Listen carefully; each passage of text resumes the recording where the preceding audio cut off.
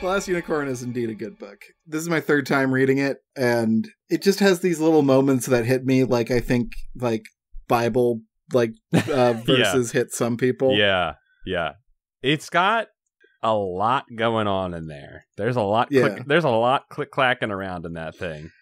And it's all just everyone's afraid to die. Mm-hmm. Yeah. Is that what it's about? Yeah. I've never read it. Yep. It's all just memento the fuck out of that Maury dude. Mm-hmm. Huh. I mean, it's about the last unicorn. Yeah, it's about an ever-living being. I don't know, should I spoil it? I don't think I should spoil it for Chad. Should I? Yeah, I mean it's a fairy tale. It's about a unicorn who hears that she's the last unicorn on Earth and goes out to investigate whether or not that's true. Mm-hmm. Did you revisit this book, Kevin, because of our last episode where we became unicorns? It wasn't because of our last unicorn books, although those made me curious about unicorn fiction beyond just Peter S. Beagle. Yeah, and I think I'm holding unicorns in a place in my heart similar to where dwarves are. Oh, wow, that's pretty deep. Are you clearing a chamber out? Yeah, I think I'm capable of liking several things. Do you think a dwarf would ride a unicorn? No. They'd hang out with them though. Yeah. They would certainly stand next to them. Riding a unicorn seems a little sacrilegious. Yeah. Unless you're like a young girl. But see, that's the thing. Why do gender norm women get unicorns? Dwarves don't really ride anything.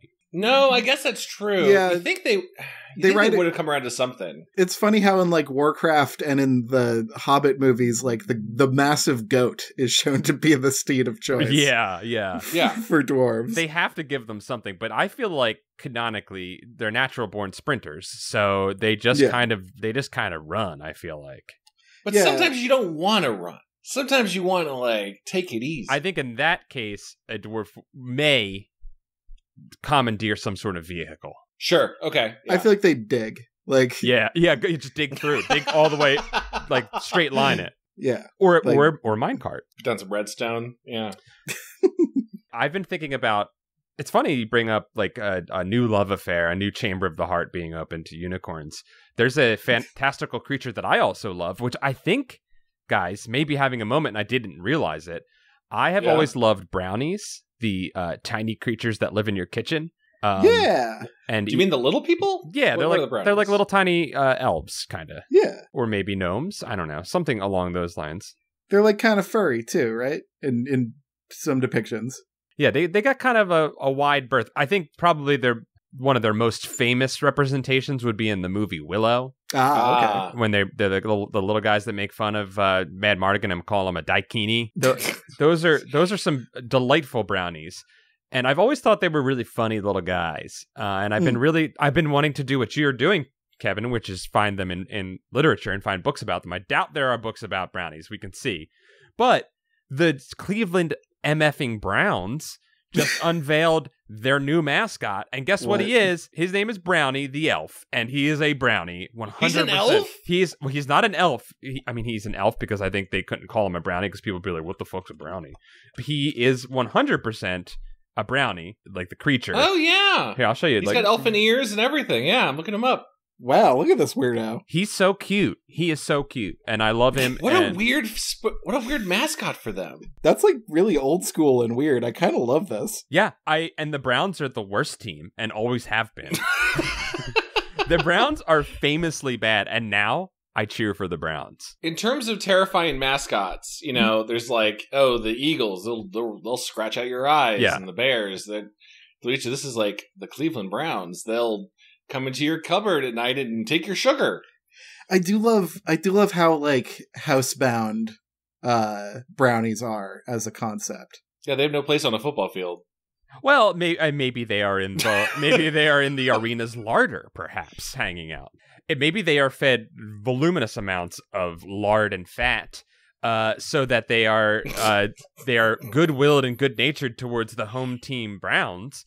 And then they go and perform their brownie antics upon the visiting team. I could see like maybe anytime there's sort of a a freak play or an accident or someone gets injured on the game, you're like, oh, that was the brownie. The brownies do that. Like Aaron Rodgers, is out now for the season after the first game, first run. Brownie the elf did it. Brownie did it. You zoomed in on his little ankle. Brownie was there with just a little knife going, yeah! Just jumping on it and stabbing away. Just slice the ACL, yeah. Now, Brownie the elf did exist when the team was created. So, but here's why I think it's interesting, right? They probably had a little bit of remnants of Brownie lore in those times, like it's like Ohio, right? That's a white English town if there ever was one, Yeah. So, or maybe a little Irish as well. It also looks like at some point they had a dog mascot called Chomps. Not as cool as Brownie. Sorry, Chomps. I'm weirdly digging like the Brownie like mascot outfit as well. He's cool. He's got sock shoes. Yep. And he's got a little tuft of hair that comes out of the front of his cap, his brownie cap. I mean, it is admittedly just a Keebler elf. Like, I'm looking at a Keebler elf. The football is too small for him to be the right size, but it's still that he's holding. Well, they made him a little tiny football. Chad. Oh, they made him a little tiny football. Yeah, okay. He would be really upset if they didn't make him a little tiny football. You would cut all of your ACLs. There would be not an ACL left on the team if he didn't get a little tiny football. Them all flap it up like a wind shade on everyone's legs. Oh, terrible. Oh, so that sounds disgusting. I'm looking at a picture of him interacting with the dog mascot for Cleveland Browns, like it's a changing of the guard. He whispered into his ear, like, "Your days are numbered, dog." Man. He said the old words and the dog ceased to exist. One day we'll all meet our replacements that way. The dog has just been walking around, its ears ringing and not hearing any words spoken to it since it heard the words. He let Chomps just wander off into the wilderness. Yeah. You know what? You brought up the Keebler elves. I just want to talk about that real quick. They're brownies, right? Like they're not like we refer to them as elves because I think it is a nomenclature that anyone could understand from a marketing perspective. But he is Brownie the elf for that same reason. But he is a brownie, and so are I think the Keebler elves are also brownies because they're tiny little elves, and they live in a kitchen, and they're very good at cooking. So, are you saying any food-based elf is a brownie? Any kitchen-based, like as Kevin said, any kitchen-based creature is a not any kitchen-based creature, but they are a kitchen-based creature. Yeah, they have a household quality to them. Mm-hmm. By the way, this is for Chad. Keebler is from Philadelphia, Pennsylvania. Welcome to Goosebuds. My name is Kevin. I'm Paul. I'm Chad. Today we began the first step of our journey towards a new Goosebumps universe. We read the first Horrorland book, Revenge of the Living Dummy, published in 2008 by R.L. Stine Corporation. I'm pulling it up to see who really published this one. It's got to be Scholastic, right? Yeah, Scholastic's on the cover. Yeah. This was testing. It was okay. Yeah. All right. Well, let's lay the groundwork for why this was testing. And again, to hype everyone up, because they should be excited. It's not just an entire series about Horrorland, arguably one of the best books in the series. Mm-hmm. Yeah, absolutely. It's got Slappy, their flagship monster. Can it really be called one of the best books in the series if it's done this to us? Well, okay. Is the original Halloween still good, even if all the other Halloweens have happened? Yeah.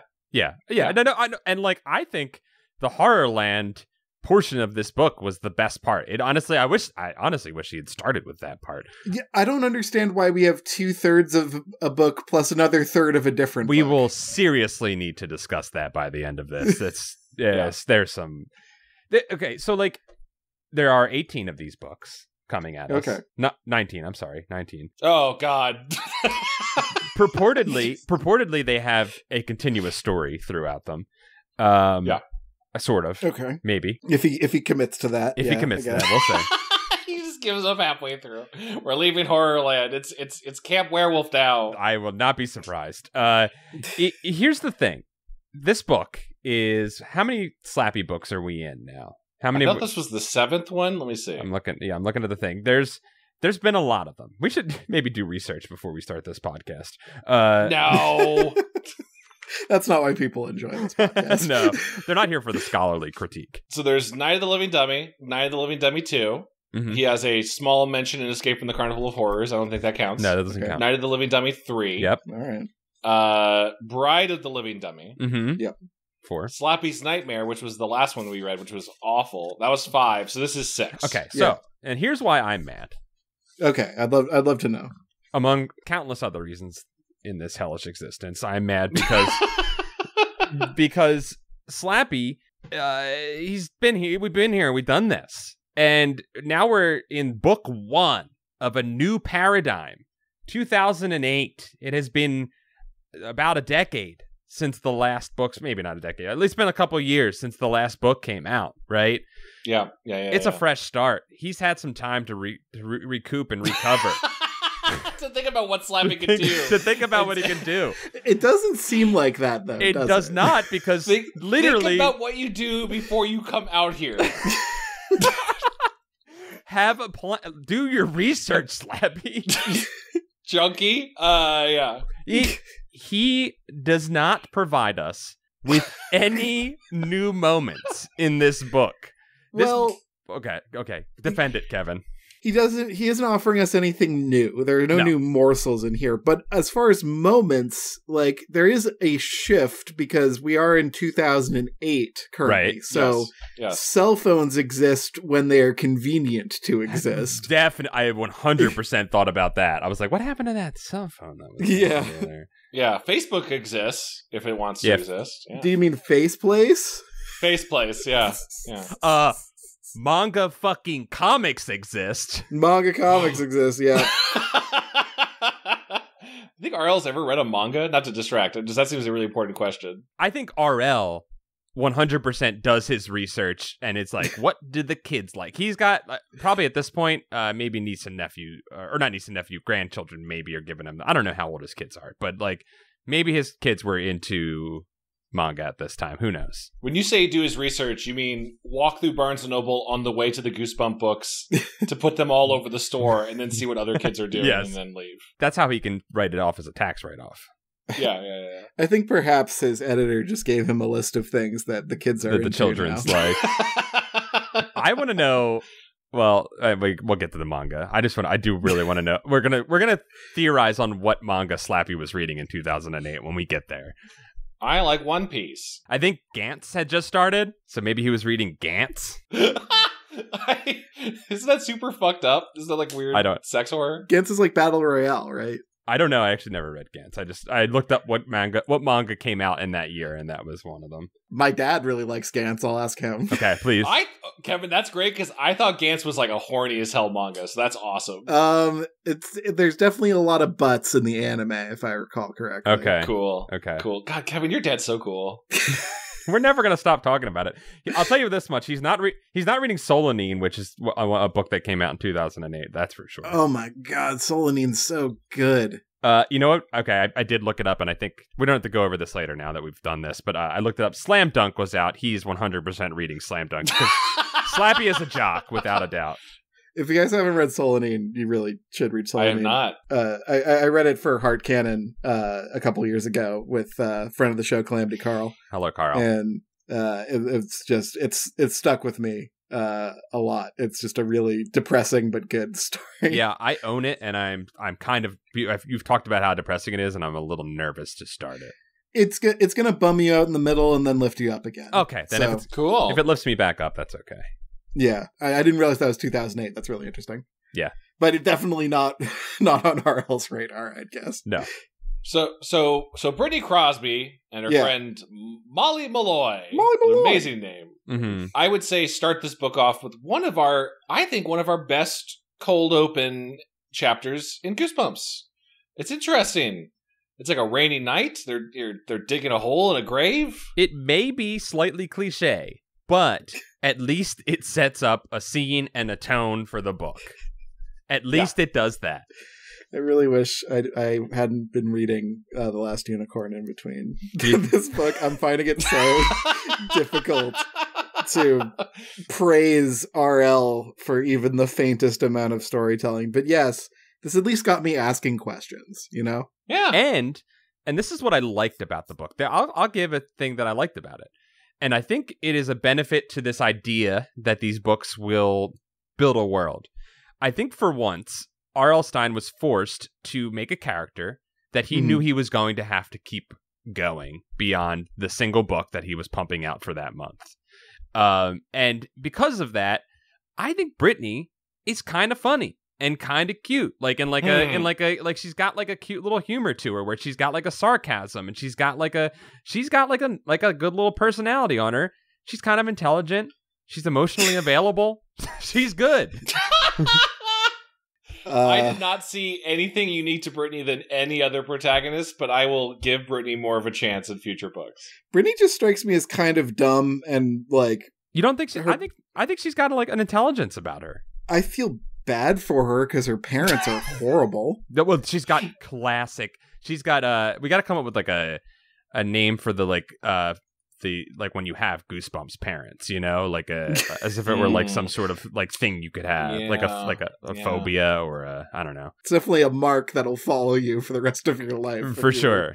Raised in a Goosebumps parent household. They are as bad as any Goosebump parent we've encountered. Seeing the mention of a glass coffin was interesting early on. And some inexplicable page-filling raccoon description. The raccoon thing was interesting. I was wondering if that was going to come back, but I think it was just there to put some cute little guys in. Yeah, the raccoons are going by. They wonder what we're burying. Are they going to intervene? Are they going to tell the animal police? No, they're going to keep moving past. It's a good dose of animal fear that I know RL loves to just non-human creature slander. Now, if Brittany and Molly had like a small dog with them, I'd be like, "Oh, be careful! That raccoon might attack your small dog." Mm-hmm. I mostly love this opening chapter, and I do say love because it is a refuge. It is a refuge from the most terrible character. Oh my god! I've ever had to suffer through. I think. Wow! In my 2.5 years of reading Goosebumps books with you, Ethan is the worst character. Really? Yes. And I think he was so bad, RL drops him 2/3 of the way through the book and never looks back. I think why I didn't immediately love Brittany as you did, Paul, was because she wouldn't beat Ethan to death. Why do you guys hate Ethan so much? I wrote this note, Chad, and I meant it. I wrote, I would kill Ethan and I would accept the consequences. Wow! If I was also a child, because I don't think adults should be mean to children, but if I was also a child, I would beat Ethan to death with a hockey stick. Yeah, children can kill children, but adults can't kill children. If I could turn back time that once, I would use it to go back to child being, kill Ethan, and then and then spend the rest of my life in jail. Yeah, it's like the same as like most book antagonists. I did not see where you guys are coming from. He kicks people for fun. He burps in their ear. He stomps on their ear. He is pure annoyance. It's all too real too, because I've known children of this ilk. I have known Ethan. I'll tell you why Ethan won himself over to me. He won you over? I can't tell if Chad is bidding as we have bit upon Chad in the past, but the entire book I was like, why are we writing this from Brittany's perspective? Get us to Ethan because Ethan's got the doll. It would make me so mad. Here's why I liked Ethan. Okay. When Ethan, I think in one of the first couple chapters, he kicks Brittany or Molly, and it's described that he does like a tap dance after stepping on their foot, and then like a little like shimmy like jazz hands thing. And that's why you like him. He's a showman. That's why you like him. I liked the bully that put a little extra like oomph into his tormenting. I was like, oh, this guy knows how to tap dance? That's fun. You're saying you like a beating and a show. Yeah. Yeah. Chad, I respect the hell out of the bit. I know. It's not a bit. It's like it makes it more the Joker than like a Bane. Great, you know? Great bit, Chad. Yeah, Chad, in order for me to continue associating with you, that is a fantastic bit. Excited to hear how this bit... He's a fictional character! Excited to hear how this bit evolves throughout the episode, Chad. No, I agree. He is a... No, don't say anything nice about him. No, he's meant to be hated. He is meant to be despised. And I do.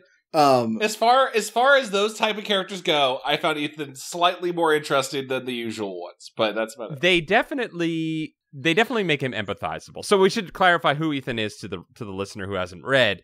Brittany is our main character. What's her friend's name? Molly Malloy. Molly Malloy. It's just Molly. That's right. He added an extra O into the last name. And Molly Malloy is like a famous person from...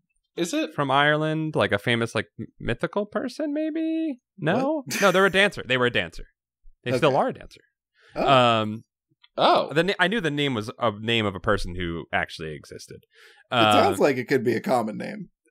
Anyways, so Molly and Brittany are burying something in the first chapter of this book. And then we find out in the first real chapter, chapter 2, that Ethan is Brittany's cousin, and he comes from a troubled family that we never learn about. Yeah, we know his parents are sick. His parents are sick, but also hate him because he stinks. And he has to live with Brittany's family for a couple of weeks. I assume Brittany meant that Ethan's parents are sick in that they're totally radical and they don't want this horrible child weighing them down. They're too ill, aka cool as hell, to care about this kid. Poor Ethan. Yeah. Nah. I do like all of the... do I like this? I don't know. I did notice all of the... he tries to put this in more of a, like, kid lingo. There's a Chandler Bing level sarcasm running through. That's what I'm saying. There's a... Chad, thank you for sending a picture of a Philadelphia restaurant called Molly Malloy's. Maybe that's why I recognize the name. Yeah. I think that Brittany is written a little older than maybe a normal character. Like, I read her as maybe, like, 14 or 15. She's...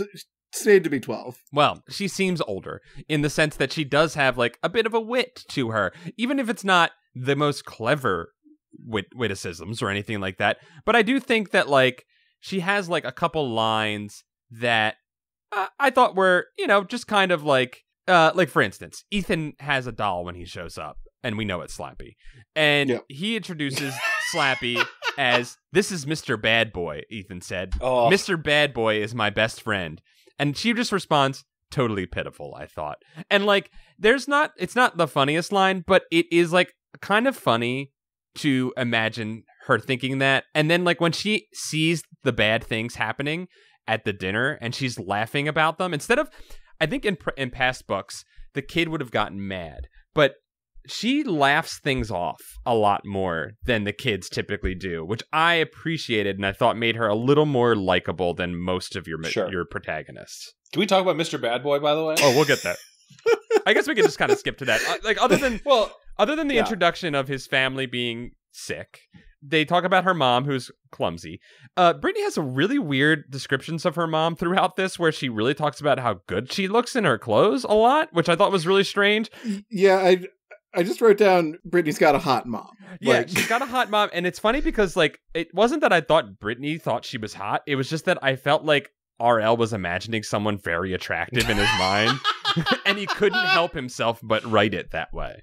Yeah, she's got a hot mom. I feel like RL was imagining what female relationships are like. And he's like, they probably just compliment each other on how hot they are. Yeah, they think about how hot each other. I'll give you, I have a quote set aside here. This is Brittany looking at her mom, really feeling her. Mom said, brushing off the front of her jeans, "She wears tight designer jeans, and she looks pretty good in them." That's kind of wild. A weird sentence for a daughter to think of her mom. I mean, I guess that's fine. Like also the mom calls their dad, what is it, blonde freak? Yeah. Yeah, the blonde freak. And he loves it. Well, because he's got a hot wife, so he'll say whatever. He'll take whatever. Yeah. Yeah. He's got nothing to prove. He is a freak. He's like, yeah.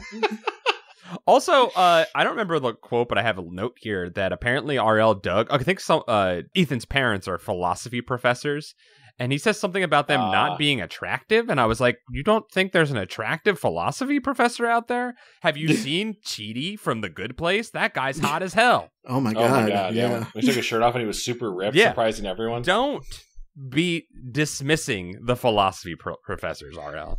It's just he was wearing glasses and we didn't know. That was the problem. That's what it is. That's what it is. Oh my God, it is. It's about her mom. She's all that. That's right. It was her mom. She says that she wears glasses, which makes her look like a philosophy professor, which not the dig you think it is, RL. But under that 36, 24, 36. I like that Brittany is like, I made a list of all of my good points. And one of them is, I try to understand my friends. That's what I'm saying. She's emotionally intelligent and available. She's a good person. I like Brittany. She's going to get us through 18, 19 books of Horrorland. I don't think I've seen her actually trying to understand or succeeding in understanding her friends throughout this book. I think she talks about Molly at one point, and she discusses like what Molly's kind of hang-ups are, but she accepts them, and she's okay, and she works with them. And she tries to understand. She does not try to understand Ethan, though. She's done trying to understand Ethan. No. We all understand Ethan. well, as soon as Ethan comes in with a doll named Mr. Badboy, that tells you everything you need to know about Ethan. Mr. Badboy. So either Ethan named the doll that we understand as Slappy, but they haven't said as Slappy yet. Either Ethan named it Mr. Badboy, which is one, embarrassing. I thought you'd be all about Mr. Badboy. Mr. Badboy took me out every time it was said in this book. I could. Whatever the opposite of horror is, I was removed from it and just kept picturing P. Diddy doing a little shrug dance. He was Mr. Badboy in the 90s, you're right. Yeah, well, because also, but again, he called himself Mr. Badboy, which made him not a bad boy. Do you know what I mean? Uh-huh, yeah. He's no Chris Kirkpatrick from NSYNC, I'll say that much. yeah, I mean, he had beef with Eminem. Or Slappy has already started to take control of Ethan, which is how I was starting to assume this relationship's going. And that means Slappy told Ethan, call me Mr. Badboy, which is even more embarrassing. Yeah, it's embarrassing. It's embarrassing for everyone involved. Here's the thing. We do find out that Ethan named him Mr. Badboy. We are massively misdirected to believe that Slappy called himself that. I think as a way to maybe make us question, has Slappy lost it? Is Slappy not with it as much as he used to be? Yeah, I was also curious. This is not the first time I think that there's been a Slappy book where Slappy is introduced with like an alias, as if Slappy is like hopping the country, wanted, and has to change their name. What does the book and the story gain from us as a reader not knowing it's Slappy immediately? It is the number one sin that I think so many Goosebumps books indulge themselves in. And it is the sin of making the reader know more than the protagonist. And that happens in basically every one of these books. It'll inevitably happen in any book where the title tells you everything you need to know about the book. Like The Last Unicorn, which ruined that book for me. Does RL think we're going to get to the point where we find out that Mr. Badboy is Slappy, like halfway through and go, oh my God, that's Slappy? And then like, he's on the cover. Slappy's on the cover of this fucking book. We know who it is. I think it is a clever misdirect how we're led to believe that Ethan is being bullied by Slappy into being terrible, even though it's pretty clear that Ethan doesn't have to do all the shitty things he does. Right. I'm not going to say it's artfully done, but it caught me by surprise. I was hoodwinked by this one. I will admit to having not seen the twist coming in this one. Sounds like a pretty good book. That's why we give this a full bump. 5 bags of popcorn. We haven't even talked about I think the most interesting part of this entire book in the beginning is not Slappy without saying Slappy. It is not emotionally intelligent Brittany. It is not tap dancing bully Ethan. Yeah. It is Molly Malloy, who I would say is much more the usual Goosebumps protagonist. Because Molly's uncle, her dad, has essentially like I kept thinking of the people that the Conjuring movies are based off of, Ed and Lorraine, where they had like an attic filled with like spooky paranormal things and a possessed doll. If Mr. Malloy handed you a business card, it would say "Dummy and Haunted Toy Specialist" on it. Yes. Which is cool. He's got a bunch of wild stuff from other countries, therefore they are scary, up in his attic. He's got stuff from Mumba. Yeah, Molly had a shirt called Mumba Rules. That's a funny shirt. That's honestly funny. I like that joke. I thought that was silly. I thought the Museum of the Weird was pretty silly. Yeah. And I think the Mind Stealer is awesome. Mind Stealer is cool as hell. Yeah, so we should explain this. This is a shrunken head doll. Yep. Yeah. Presumably taken from its people and its culture. In Mumba, and yeah. brought over to, from Mumba. It was taken by force and placed in a super thick glass case like it's Magneto so that it cannot escape. I figured that was so no one would touch it, because if you touch it, it steals your mind. Well, yeah, that's probably the more important thing. I mean, he's Magneto, but you have to turn yourself into metal and put yourself in front of him for it to work. Which is actually how Magneto got out in one of the movies. Is it? Yeah, somebody got dosed with extra iron in their blood by Mystique, and then Mystique drugged him with a bunch of iron. Oh, sick. Magneto fatalities in them. It's pretty sick. That actually is. That's dope. Paul, have you not seen X2? Yeah, I don't know. Damn. I've seen it. That's the only scene I remember from it, and it was cool as hell. I definitely saw the first one, and then I think I saw the second one and was like, well, done with these. What are you talking about? It's the best one. Nightcrawler tries to kill the president. It's a fairly tumultuous time those movies came out for America. Sorry. Anyway, so in this museum attic, there's this Mind Stealer doll, and you might be going as a reader, go, huh? That's another doll in a book about a haunted doll. So we get there because it's because Ethan sucks and they need to get out of the house. It's really like anything they can do to maybe reduce Ethan's annoyance powers, and that's like maybe we can move around and he'll get tired. Yeah, this was like insane to me that basically Ethan bruises Brittany with Mr. Badboy immediately, 5 seconds of him being there. Upon the head, he bruises her. And then he, on the way, while they're trying to wear him down through activity, he is burping and trying to step on feet. He is actively antagonistic at all moments. Yep. He's terrible. Yep. And so they bring him to her house as an attempt to wear him out. And that is when Dad has just so happened to get home, Mr. Malloy. He takes them up because he's got something really creepy to show them, and it's the Mind Stealer. And then this great moment happens where Brittany is bending down to check it out, and then someone says, "Hey, baby, give me a kiss." And she jumps and bangs her head. Another head hit occurs. And she screams, "Oh no, my mind!" I love "Oh no, my mind." I also really loved "Oh no, my mind." And then, but okay, this happens at the end of chapter 5, and then chapter 6 begins. And I just need to pull it up. Yep. Give me 1 second. I'm going to pull up chapter 6. Okay. Yeah. Instantly, she feels a buzz, and she screams, "Oh no, my mind!" And then and then chapter 7 begins. Whoa, wait! I heard the buzz again. My brain whirred. It took me so long to realize the doll wasn't buzzing. The sound came from my cell phone that I have that I'll forget to use later. So she lets out a sigh of relief. We never talk about the fact that she smacked her head into something. She just kind of moves on from it. Very strange. And then it's just her mom's texting her, "It's time to go home for dinner." Yeah. We should probably keep track, especially if she's our recurring character, how many head injuries that she takes. Certainly. She's got... So we're on 2.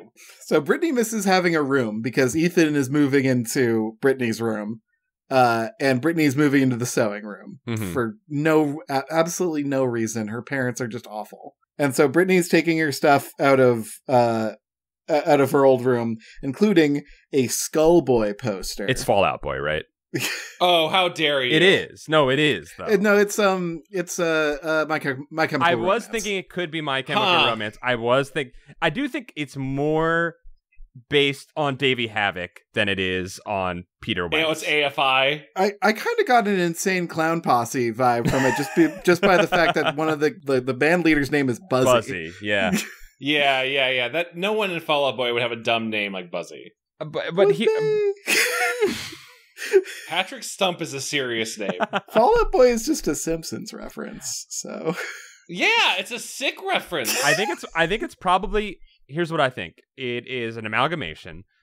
Definitely visually, more Davey Havok or My Chemical Romance, right? Sure. What's the name of the guy from My Chemical Romance? I don't remember his name anymore. Acclaimed comic writer, creator Gerard Way. Yeah, Gerard Way and Davey Havok are kind of like the look, because he's a dark boy with tattoos and sleeveless shirts and stuff like that. But I think the name, Chad, I'm sorry to say it, I think the name is based off of Fallout Boy. Maybe. I like Skullboy because it's singular. Like, no one in the band is Skullboy. Yeah. They are Skullboy collectively. Yeah, Buzzy is not Skullboy. I was just thrown because there were sentences like Mr. Badboy likes Skullboy. Like, I was just like, what is going on here? Boy. I don't know. Boy. And then I think Ethan claims that because he wants the poster, instead the kids are fighting over the poster, and he's like, Mr. Badboy, Buzzy is his favorite. I'm like, does Slappy have a crush on like Gerard Way? What is going on? Yeah, I think so. Yeah, I mean, I do too. He's got those eyes. He credited the Umbrella Academy. That's pretty, and made the Black Parade. That's pretty good. Yeah. We see a little glimpse of Brittany's life and the things she values. We see a painting of her dead dog, Phoebe. We learned that there's a painterly aspect to Brittany, which I quite like. Yes. That might be my favorite part of her personality. I don't think we get a whole lot of creative Goosebumps characters. No, and this is another thing that made me endeared to her, is that she has a painting of her dog that passed away. And she looks at it and she goes, this reminds me of my beautiful dog that I loved. And she's a likable character, guys. This is not a bit. I think she's a likable character. I do think that RL was like, I'm gonna need to care about this kid. I'm gonna have to care about this one for a couple books at least. So is it Brittany or Molly that's doing? I did think it was interesting, their unique multimedia project. Molly is a very good painter. Molly's a talented painter. Well, I can't remember if it was Molly or Brittany in our class is doing a thing where they paint a planet, like an alien landscape, and then they cut out pictures of celebrities out of magazines. That I believe that is Brittany that is doing that one. That's pretty. That's a interesting, mixed media art is all I'm saying. Mm-hmm. No, it's cool. Yeah, they're cool kids. Cool kids. Hope they don't die. I hoped Ethan would die. Me too. He disappears, which is as good as dying. It's weird that there's no punishment for Ethan, because we know that he's even more fucked up than we believe him to be. Yes, what we learn about him takes him the little morsel of sympathy we are allowed to gain for Ethan in this book is destroyed at the turn of this book. He's a tap dancer. He's talented. Brittany comes home to find her poster ripped in half, Buzzy's face removed, and also the painting of her dead dog has been defaced. Mm-hmm. Oh, there's a signed poster. All of Skullboy had signed it. Yep. And when she tries to snitch on Mr. Badboy, she's pushed down the stairs. And he says, "Don't ever snitch on me again." Yeah. Oh yeah, she finds out that Mr. Badboy is sentient. Yeah, so the way she learns this is, so he's doing the classic Slappy stuff. Sitting on at Ethan's hand and cracking wise at Brittany about her looks and her smells, and then he I think he sits up at one point. Yeah. She goes upstairs to the attic looking for Ethan and is like, Slappy he's just laying there on the bed all seductively, his head on his pillow, just like hanging out. He likes a good pillow, and he too. says, "I am alive and I hate you, Brittany." And then when she tries to tell on him, she gets pushed down the steps. And then she gets pushed down the steps, which is a rehash. He's pushed many children down the steps. Classic Slappy prank. Classic Slappy move. And then the book decides it wants to do something else now. And suddenly we're dragged to Molly and her problems, and she's like, I got a call from Mumba, and we got to bury the mind stealer before it steals our minds. We got to bury it in a human graveyard. Yep. And so we find ourselves back at the beginning of the book with that teaser chapter where they're just burying the mind stealer in a glass case in a graveyard, but now Ethan's showing up, and that's about it. But this is where we think Slappy gets a good look at the mind stealer. Yes, it is, and this part drove me fucking nuts. I really hated Ethan. They're burying the mind stealer, a dangerous object, according to many people in the book, and Ethan knows this. Yeah. Ethan is being terrorized, supposedly, by Mr. Badboy. Mr. Badboy is holding him hostage, making him take his cousin's posters and destroy them. He's being a real dick to everybody, including Ethan. Ethan should be sympathizing with the two people burying the Mind Stealer right now, but what's he doing? He's trying to step on fucking feet and trying to push people into the hole while there are doll antics happening here. Fuck you, Ethan. It's fucked up, man. I hate him. I hate this universe. I hate that there's no shred of kindness or human decency in Goosebumps. It just makes me it just makes me sad. There's no hope for anyone in this world. No, there's no hope or light anywhere for anyone, monster or man. So what happens next? So Ethan sucks. He bothers them while they're burying the Mind Stealer, but they bury it anyway, despite the nonsense that he puts out into the world around them. And then I think I don't remember what happens next. Is this the I think it's they go to they presage this earlier in the book that they're going to have to do. Oh yeah, the old folks home thing. Oh my god, okay, that's right. Okay, first off, this happened before, right? Didn't they take Slappy to a retirement community and he did a stand-up routine? I think you're thinking of one of the many, like, Slappy is on stage and ruining it for everybody. This time, in this point in the book, I was like, I have read every one of these scenes already. Like, the scene has definitely happened in maybe a slightly different context. I could have sworn he went to another retirement community in one of the other 5 books that we've read about this character. Maybe he did not. The only saving grace of this scene is that the elderly people are ripping on Brittany, and it's pretty funny. Is that a saving grace, and is it funny, or is it just more that no one in this universe is worth anything? There is no kindness and no gentleness and no understanding. It is that, and I am grasping for anything, Kevin. I mean, I understand that most old folks home entertainment is just like, can you just go and be there, do any?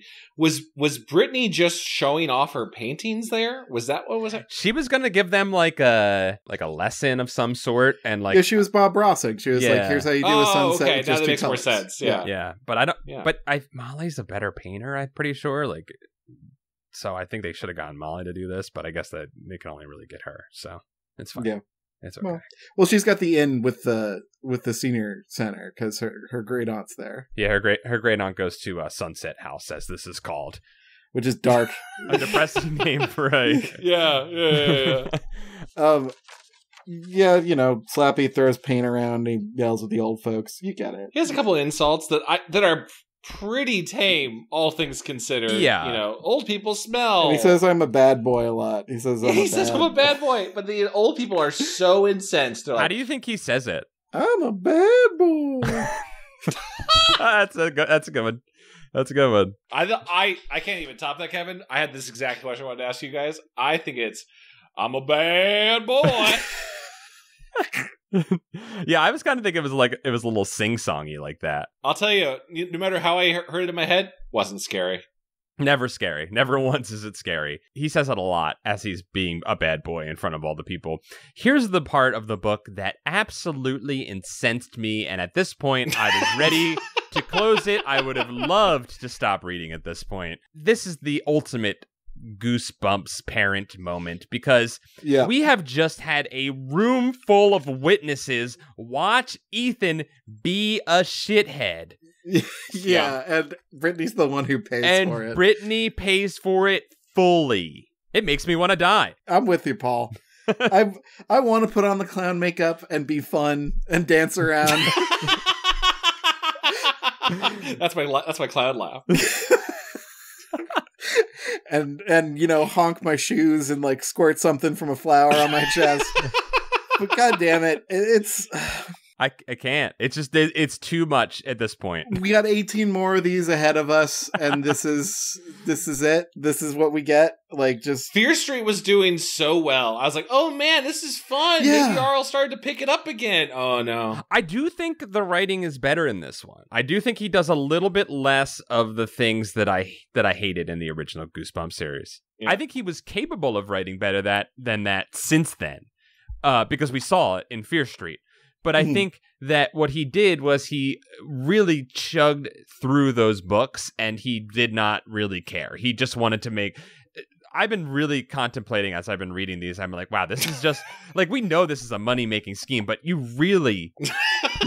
you really see it. And then, like, you get to this one, and you're like, okay, maybe right now he is trying to put together...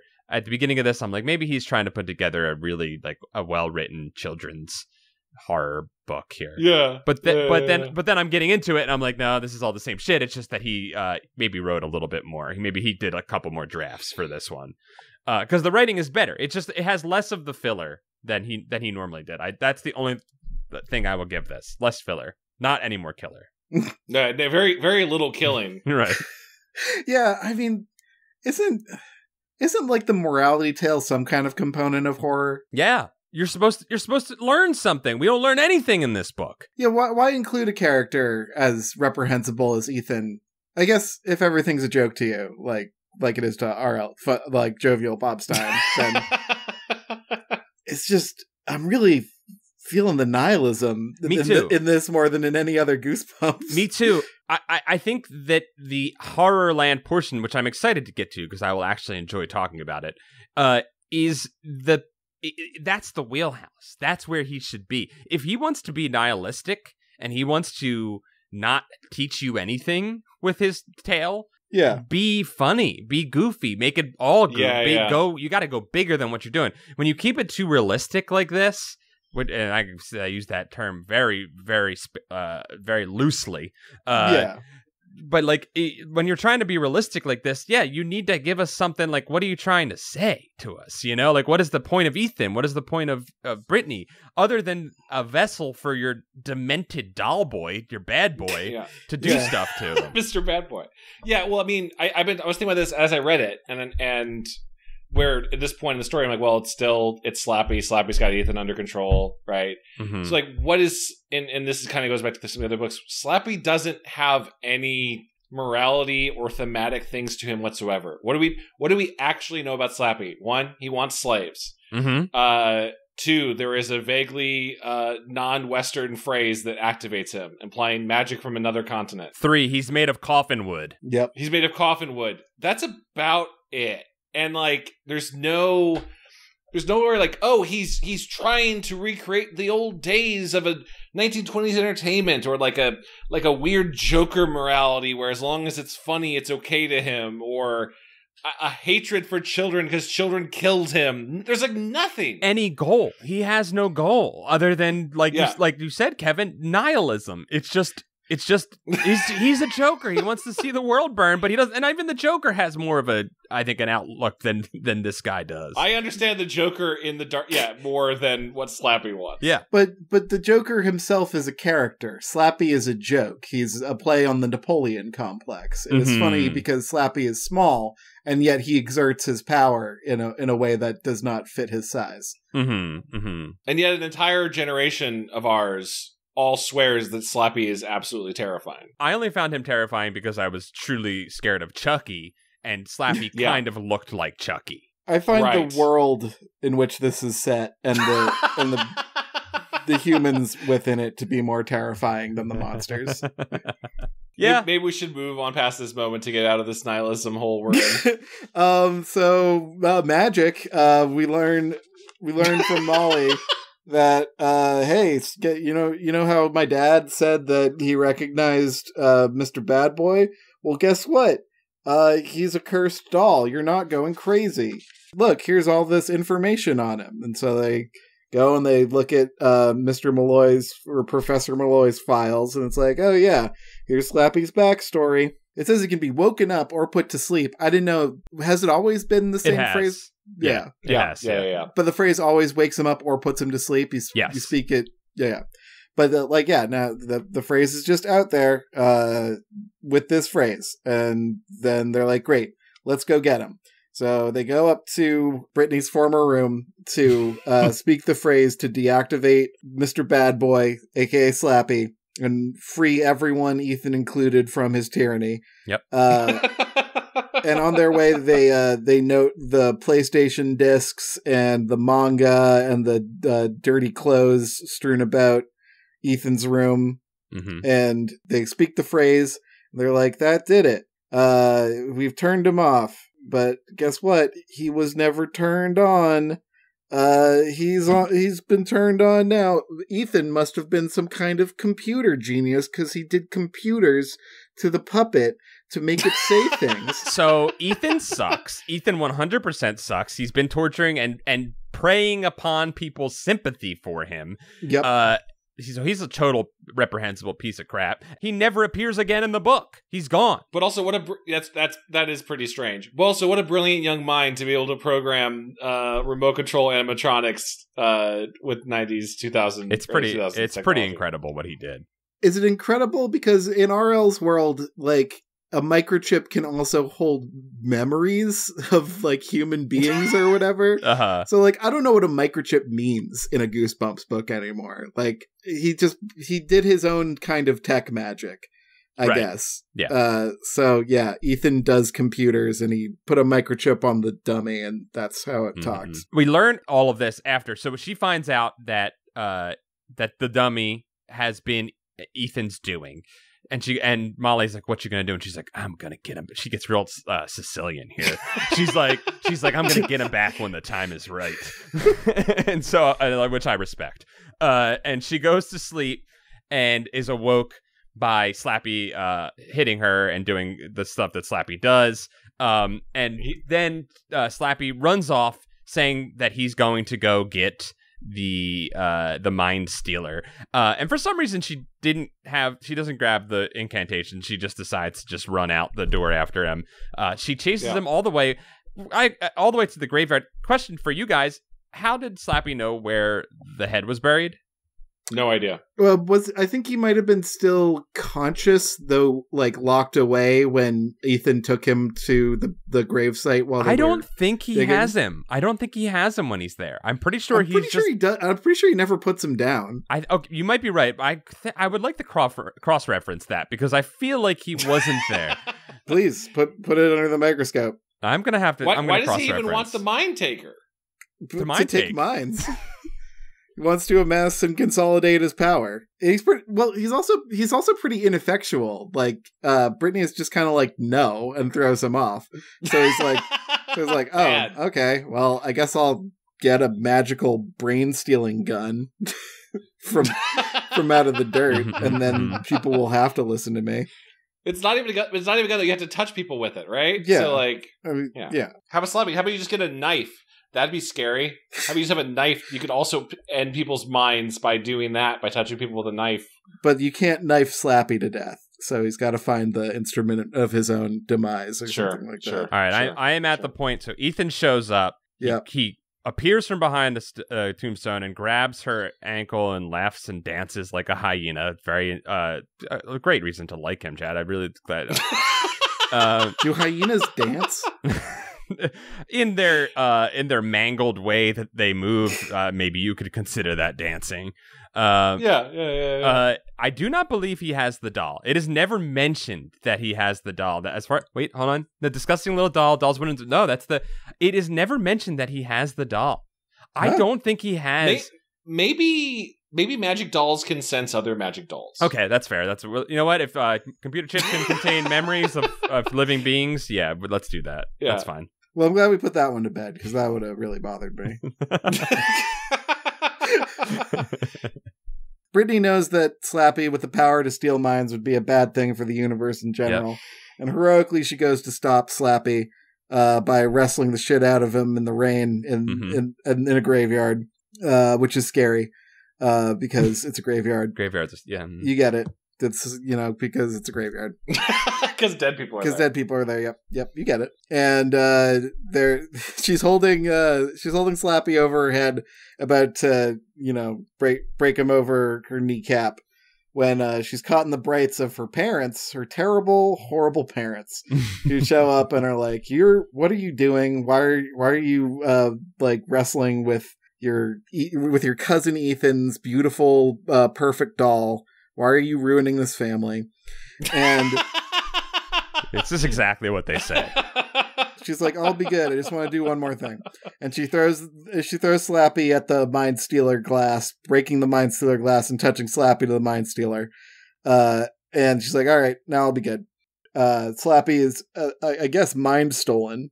Well, real quick, you didn't mention the fact that her parents give her this talking to, and then she goes full fucking lucha libre and is like doing like back moonsaults onto him and like absolutely obliterating the body of this doll before her parents, who just said that they were going to take her to the doctor tomorrow. And she is going nuts on this thing. And then she does touch it to the Mind Stealer, but not before laying a smack down upon Mr. Badboy. The doctor threat is so fucked up, and I thought it was something we moved past in like Goosebumps 2000. Like the fact that going to the doctor is something bad. Because we had like sensitive parents being like, oh, do you want us to take you to the doctor? Do you want that? Yeah. Like, I thought we were kind of beyond that. Or else from an older generation where you just took anything that wasn't normal to the doctor. Yeah, go get your head shrunk, you know? Yeah, so Slappy's defeated. We all agree. And that's it. Presumably Slappy is, even though he doesn't, I would argue he does not have a mind. If anything, he's a small gelatinous goo thing that we saw in one previous book. Oh my god, he was like a little like slug man, wasn't he? He was like a little slug man at one point. His essence was a little slug thing. And sure, if you want to say biologically, it has a mind, a brain, sure. But that is now trapped in a shrunken head doll with up to 20 other people, according to Molly's dad. Haunted dolls ain't got no rights because they ain't got souls.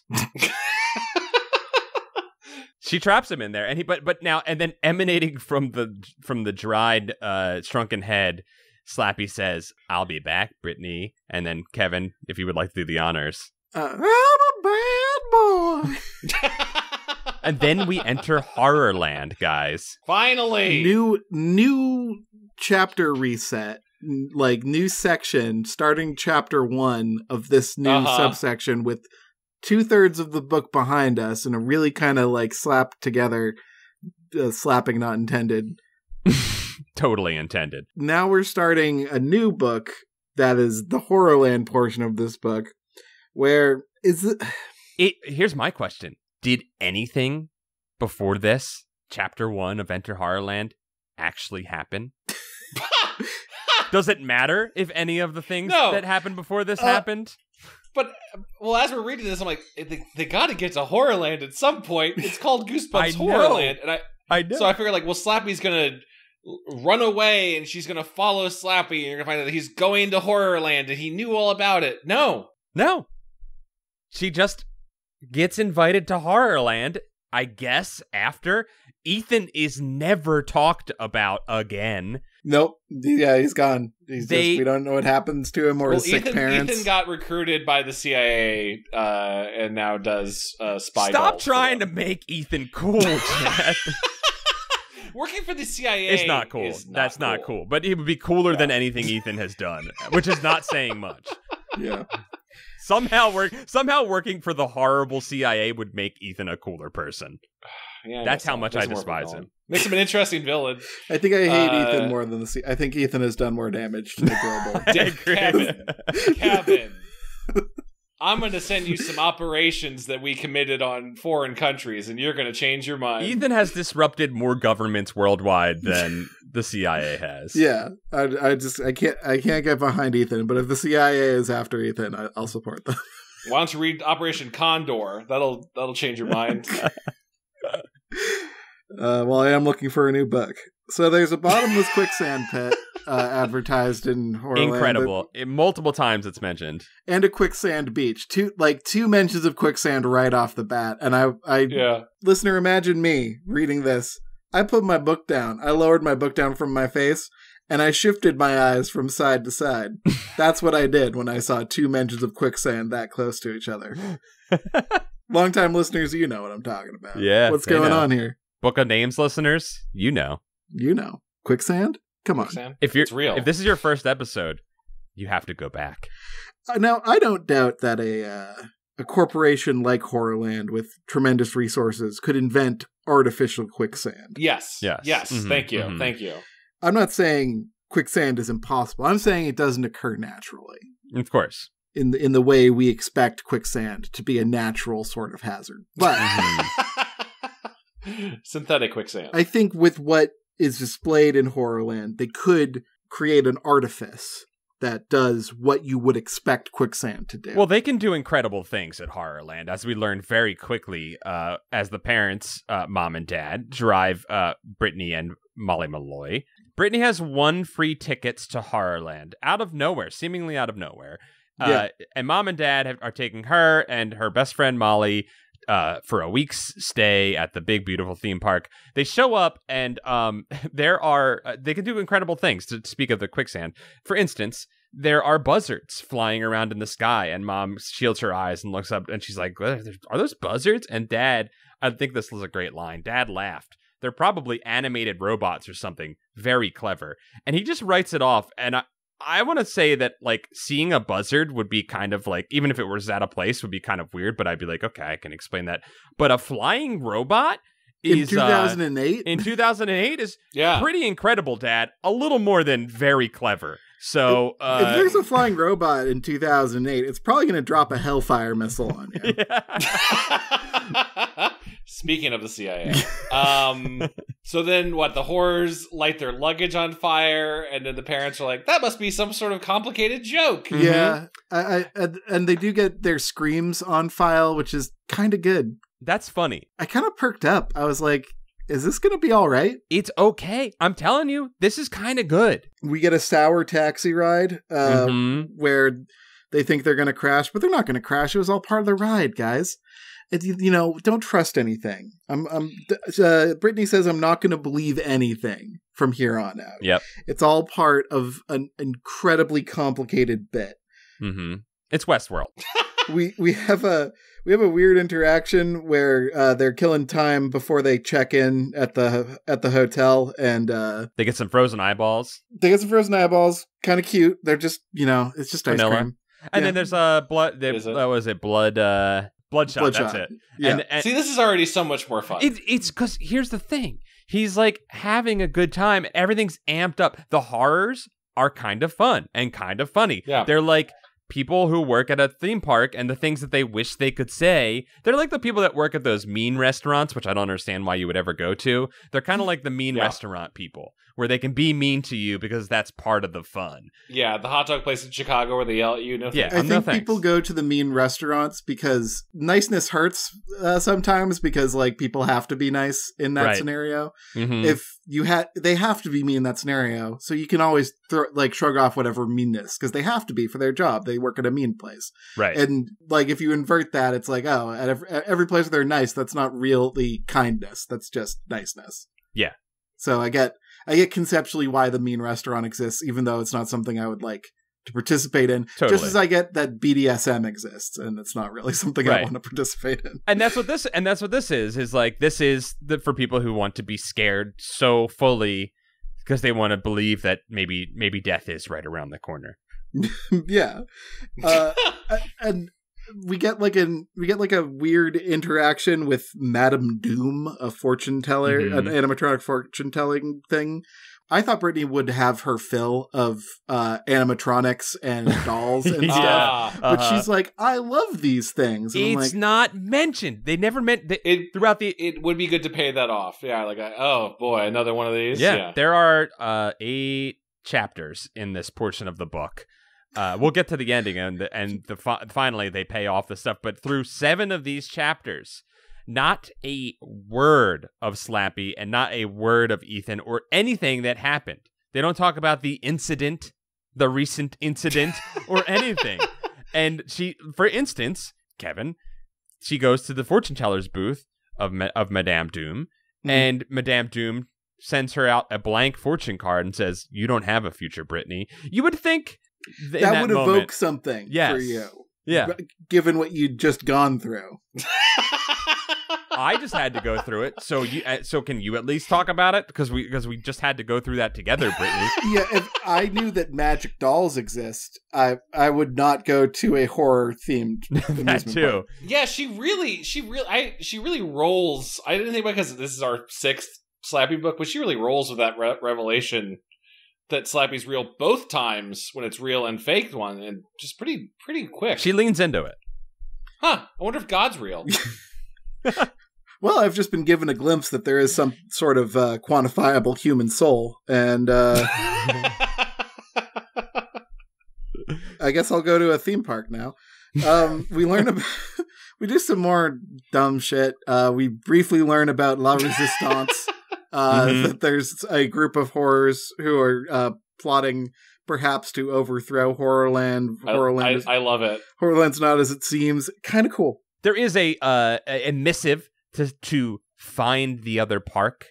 A mysterious little nugget for us that kind of wants us to like there's another park somewhere. This stuff is all cool. Like there's always a park, there's always a horror. There's always another park. There's always a lighthouse. God damn it. Gets me every time. But they're like, well, we already know not to believe anything. Mm-hmm. By the way, the hotel is called Stagger Inn, which is pretty good.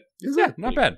It's not bad. I think it's all right for a spooky hotel as opposed to like Bone Hotel. I don't know. At least Stagger Inn's got kind of a. It's better than the typical puns we're fed throughout this. I'll say that much. I'm with you, Chad. I like that too. I'm starting to see an entire fake world here.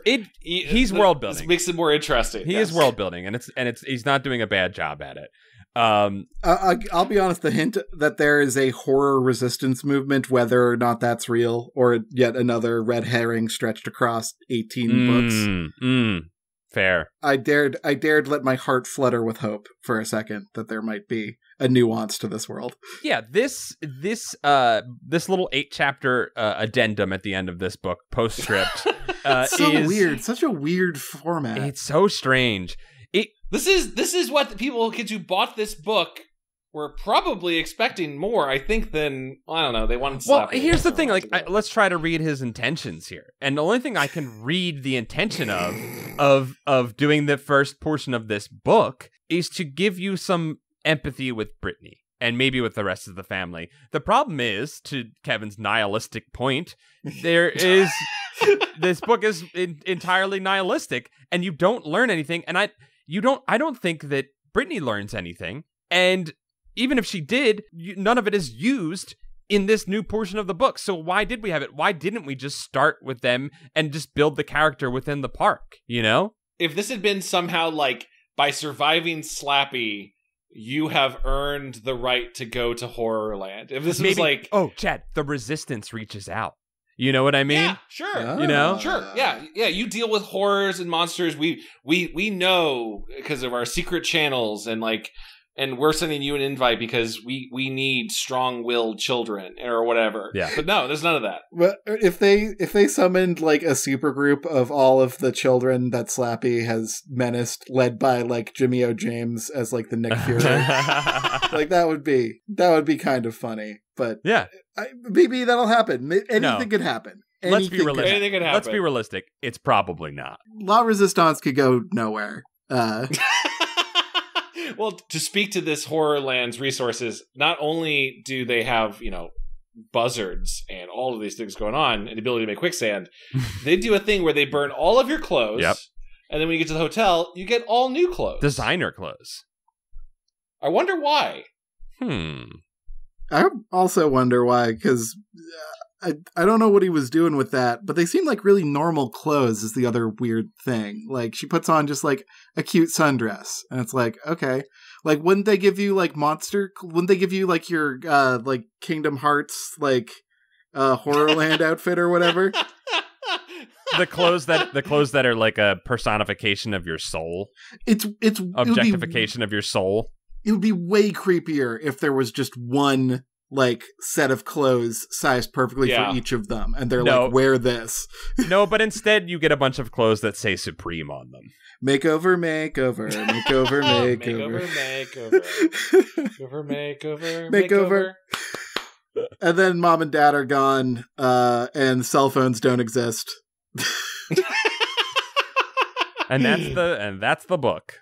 Yep. And Slappy, they find the digital camera and Slappy's on the camera. That's it. Oh, that's right. They did find that. So that's the thing. And here's my thinking for why Slappy and the events of the previous chapters in this book are not mentioned. I think that RL knew that you'd figure out that Slappy was involved in this if you were thinking about him again throughout this. Yeah, that's what I mean, think. I in an if he pays these off, these mysteries off, hats off to him. I have no idea how Slappy is involved right now. I don't know why Mr. Crosby has a picture of Slappy. Like all of these things. I think Slappy took a selfie before. That's what I think. Slappy invented the selfie. And in this moment, and kidnapped her parents as well. It's weird how, we've come a long way as far as in like RL's writing career. He's got even more to work with now, and somehow he's still not allowed to fuck with time at all. Like, what if we put the Horrorland part first, and it's like, oh shit. Like, here we are in Horrorland. Like, it starts with the Horrorland chapters. Like, my only suggestion is we move the Horrorland to the first part, and then the rest of the other 2/3 of the book is a flashback. And it's like, oh shit, Slappy stole Brittany's parents. Why would Slappy steal Brittany's parents? Here's why. The funny thing is, he did do that by using the graveyard chapter up front and then flipping back in time. He can do this. Yeah. He understands the concept, but he doesn't do it. It's downright maddening.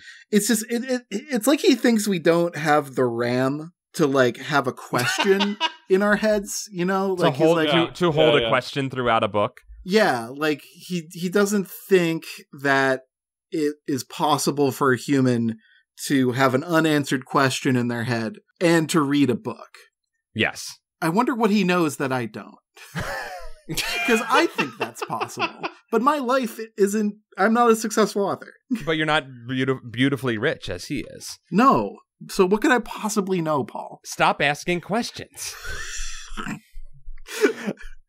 I have one last thing that made me really angry in this book. Yeah. I'd love to hear it. Before we ever learn of Ethan, like before we ever meet Ethan, we're told that he loves to kick. Why was he not allowed to kick Slappy at one point and fuck him up with his powerful kicks? Oh yeah, with his strong tap dancing shoes, he could have just curb stomped him. We could have, if he could have saved the day. He did nothing. He had no purpose in the book other than to be like a front end misdirect. Let him save the day with one really sick kick that sends Slappy flying away from Brittany so she can grab the Mind Stealer and throw it at him. What if Slappy got to torture Ethan and break him? Like what? Like that is what put Ethan on the straight and narrow. Just what if Slappy were to take Ethan to a CIA black site? Like if we want to punish Ethan for his crimes, let's just introduce him to a bigger bully. Let's introduce him to a worse version of himself, right? Which would be Slappy. I guess there wasn't enough time to do that or something. I just don't know why you make a character as reprehensible as Ethan and say nothing about him. But other than everything's just a joke and nothing matters. Is there any chance he comes back in this? I'm fascinated how this is going to be a recurring series. That's very true, Chad. We sadly have to hold the question in our minds that has been asked by this book, and hopefully the question will be answered one day. Because the next book is not a Slappy book. It'd be fascinating if somehow these were all Slappies, but actually maybe we're glad it's not. It is Creep from the Deep, and shows a eel monster thing. And I am now braced myself for a bunch of unrelated stories, and then a couple chapters at the end and then those kids go to Horrorland. That's what will happen. I am fairly positive. When do the Avengers assemble? Let's look at the book list, right? Is there one called just like all the kids beat up Slappy? God, we can hope. No, I don't see. Well, there is Escape from Horrorland coming up. So which is book 11. Oh. Which is book 11. So is that the only one that references Horrorland in the title? So there's that. There is one that looks like it's not really a book. It's called Welcome to Horrorland: A Survival Guide. Well, that's a precursor book. I think that was just ad copy for Horrorland. There is the one before it. The title is just "Help! We have strange powers." I feel you. This, I don't know. I see maybe two that could be. No, just the one. It's in the middle. I have a feeling he's going to give up on this. You don't think we're going to see the fruits of La Resistance? I don't think he's going to see this through. We'll see. We'll see. We did hear from the fine folks on our Discord that the series does get good, but it does not start strong. Okay. No, it didn't start strong. I didn't see those messages. I could have used the morale boost of those messages. I'm sorry I didn't see them before I read this, but thank you for that information. I remember seeing on Discord folks were talking about Horrorland and how the first couple are maybe a little rough. Okay. But eventually maybe something good and interesting and different comes out of that. That would be wonderful. Yeah. Okay. Cool. It's the hope that kills you, though. I'm going to hold on to hope. I think that's been a Goosebuds. If you want to support this show and get access to bonus Camp Goosebud episodes we do every month, our Discord and other cool stuff, you can go to patreon.com/Goosebuds. Your pledge supports the show, keeps the lights on, and it's the reason why we are reading this next series. But we're also going to keep going back and forth between Fear Street, some adventure books. Yeah. We maybe found an adventure book or two about a certain blue blur that I'm very excited to get into. He's ready. But if you want to read a certain one first, your best way to do that is go to patreon.com/Goosebumps. Yeah, I think it's important to note that we found out about that Sonic adventure book through our patrons talking about that in Discord. So yeah, I would say over the last couple of years, the patrons have definitely influenced the direction of the show at multiple times with recommendations. There have been quite a number of books that we have been brought to our attention through that. So you join the Patreon community and you gain power. So if you want a little power in life, join it, please. And we might say your name in a funny way. Yeah. I'd say what else is going on? You guys anything you want to share? You want to promote things you're excited about? Things you're watching and liking right now? I just want to promote Goosebuds. I think it's a good show, and I think you should join us. Keep on listening. Keep on listening, and maybe watch Continue Show. Yeah, sure, do that too. Chad, would you like to recommend anything? Well, after that, I don't know. Reservation Dogs is really good. Oh, I heard like that's Reservation Dogs. I hear it's great. I gotta check that out. Prepare yourself for some emotional damage, y'all, as you watch it, but highly recommend Reservation Dogs. Okay, cool. Nice. That's it. Shall we wrap this up and we'll see y'all next time? Yeah, sounds good. All right, guys. We'll see you then. Goodbye. Bye, everybody. Bye. Love you. Love you. Bye. Bye. Love you. Goodbye.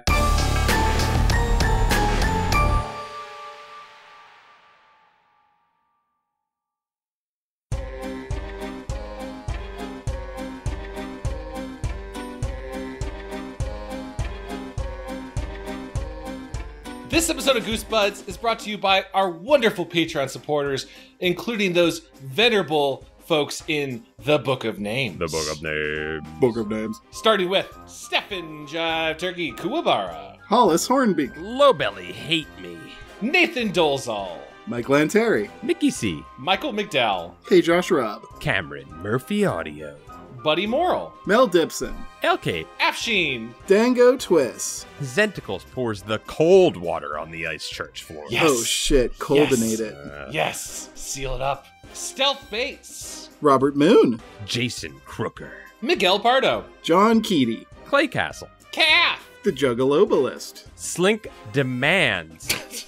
Redacted content. Slink, no more paranoia shop. It's not coming, but thank you. Gregory D. Warren, Cody Redfield, Alan Saylor, Bradford Coulter, Aiden pledges their hammer to Dwarf Daddy Kevin. Thank you, Dwarven Child.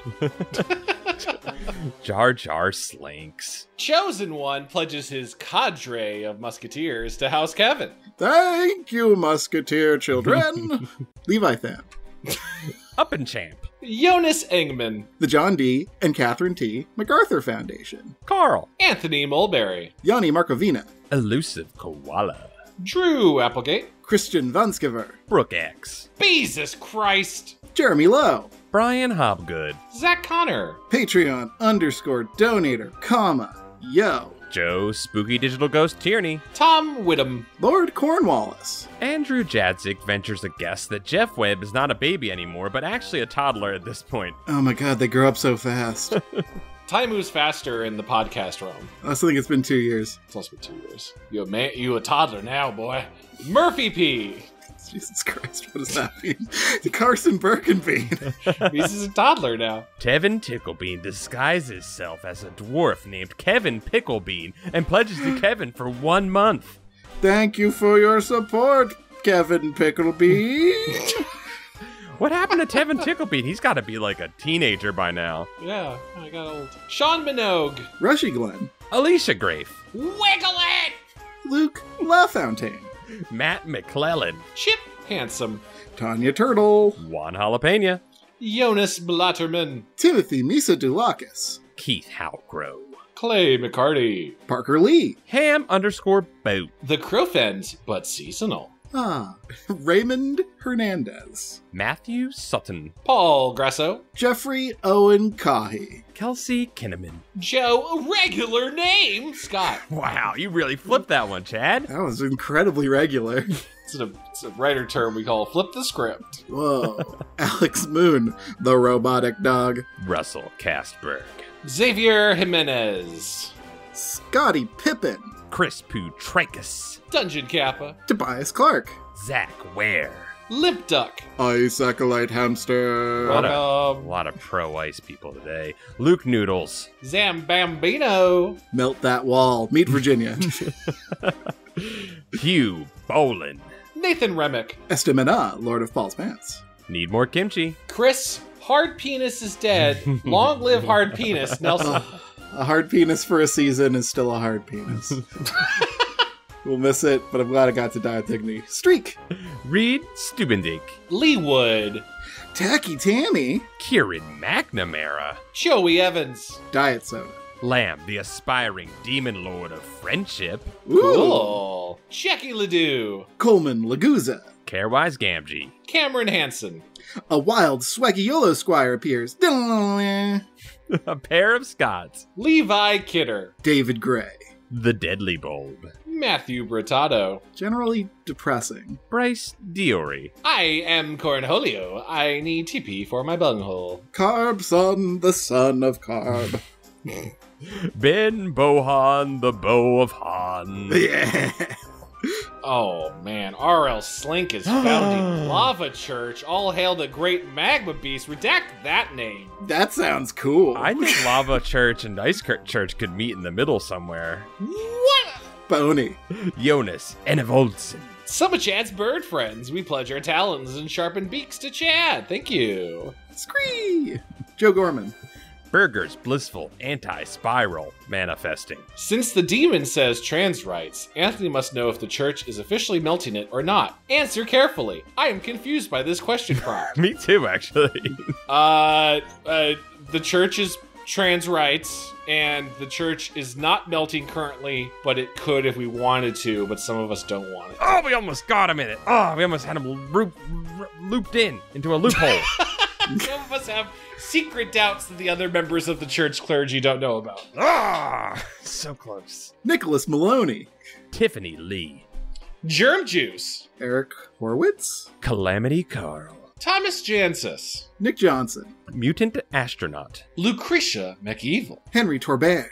Boner Guard Epsilon Hamilton, a.k.a. Hambone, host of Radio Bone Air. I love it. I love it. Adam Knapp. Ryan Carroll. Jeremy Bowser. Logan Derby. Chick. Brad Schmelzer. Megan McCormick Mason. Ninja Breadman. Callum Mr. Misfire West. Skellatorin. Mandy Nasty. Helodicus Frenchland. I love that name every time. Aaron Lord. Yoplin. Dr. Chocula pledges every claw and fang under his command to Paul. Thank you, Chocolate Child.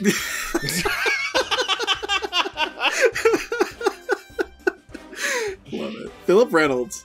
Robot Arena. Nate Bitg. Mr. Unimportant wants to know if you can pee on the Ice Church floor. Only if your pee is cold. Huh. What? Oh, okay. What? I'm on board that. Yeah. Only Wait, if your no. pee is cold. Wait, no.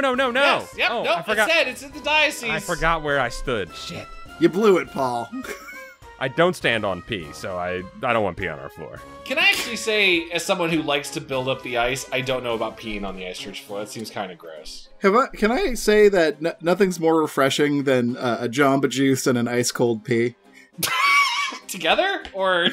Yeah. you go back and forth. It's like having a smoothie and a coffee. I want to clarify, Kevin. Do you mean because you have a Jamba Juice, your pee is ice cold and therefore you have a nice cold sensation when you urinate? Or that you drink cold pee? So who's up next for names?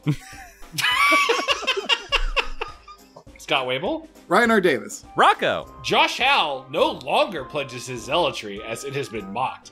No zealotry for anyone. Come which is on, Josh. It's a zealous response in itself. Get over it, Josh. End the siege. Give us the zealotry back. Give We're it back. begging We you. need it. We're so sorry. We said no. We made fun of your zealotness. Please, Josh. SSJ Trogdor. Ev Dog. Llama Lad. Mike Spaghetti Jones. Greg Musto. Sprinkle Buns. Hi, first time. Long time. Allie Rose. Chris. Hilda B. The discography of Blues Traveler and Inhalation of Skunkweed enhances Pauly Shore's piloting of the Gundam Sandrock. I'm gonna have to What? look that one up. I know all of the things referenced in this, but I don't understand why they're together. Suck it in, you Rin Tin Tin. Soggy Newspapers. Liam Rogers. John W. Still thinking about that name. Dakota Kemp. Chris Kulik. Ollie_Suts. Mike Hart. Kate the Great. Saturn Video. Wade Norcross. Kiwi of Lerv. Gulaverb. Serial Killer X. Cassandra Harris. That last name was my favorite. It's a cool name. Kira and Brian are big fans. Big Nick Lane. Kit Bush. Blake Cavan. No longer having a bad time. Yeah, our national nightmare's over. Sarah said. Dan Antonio. Jover the Moon. Dennis Wright. Cameron Gansevold. Several upset horses. Oh no. I hope they don't stamp the ice. Crash Callahan and the Voodoo Death God. Whoa. Farrah. CM Crystal Maiden. Matt Septor. I hope, but let's get more single or double letter names so we can start coming up with what they are. Greg Gervasi. Vita Zen. Hopefully they're all Dota abbreviations. Jesse. Paul's Wang does its thing to Sonic's last golden rang. Tonight at 11. Dun-dun. Whoa, those are big rings. Those are big rings, Paul. I'm not saying anything. Cole Gleason. Chris Curto. B. Anthony Rodriguez. S. Slardar. That's another Dota character. Oh, you're pulling out Dota character? I thought you made up that cool name. No, when you're in chat, when like in-game chat, you're like CM's mid. You'd like tell people that. Oh. Crystal Maiden's mid. Michael Malloy. Jesse Boggs. Jeff Webb is still a big baby, but we both sincerely appreciate your well wishes. Grow up, Jeff Webb. Whoa. In a good way. Whoa. Get big and strong, Jeff Webb. Alpaca acquaintance turns their cup anti-clockwise. Yes. Good. It's still going down. Turaku, the thing that goes doink in the anime. Dunk, dunk.